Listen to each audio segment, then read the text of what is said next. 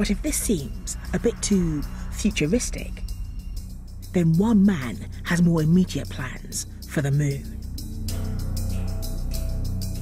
For 30 years, space scientist Dr. David Criswell has had a dream to put thousands of solar panels on the moon and harness the energy of the sun.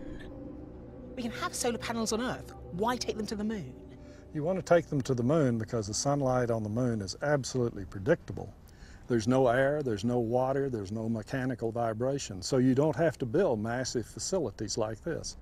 On the moon, you could replace these with solar arrays that are the thickness of tissue paper. The plan is to build thin solar panels along the rim of the moon, so they get almost constant sunlight. The electricity would then be transmitted back to Earth using microwaves. He believes he can produce enough energy to meet global demand.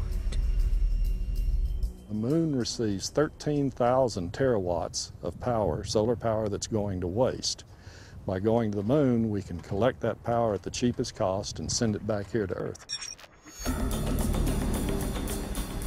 He's hoping to create an unlimited supply of energy with the least environmental impact.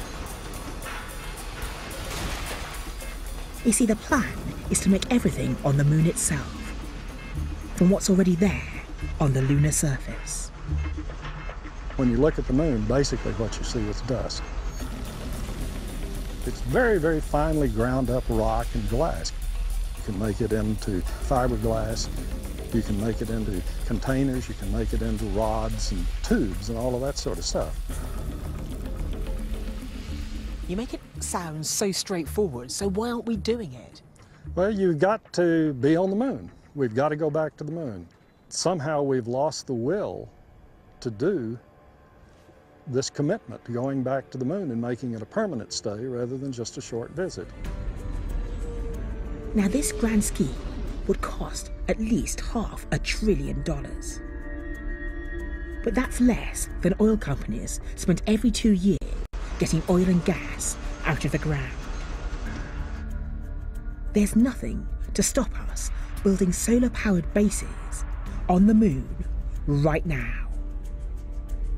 And I, for one, can't wait for the day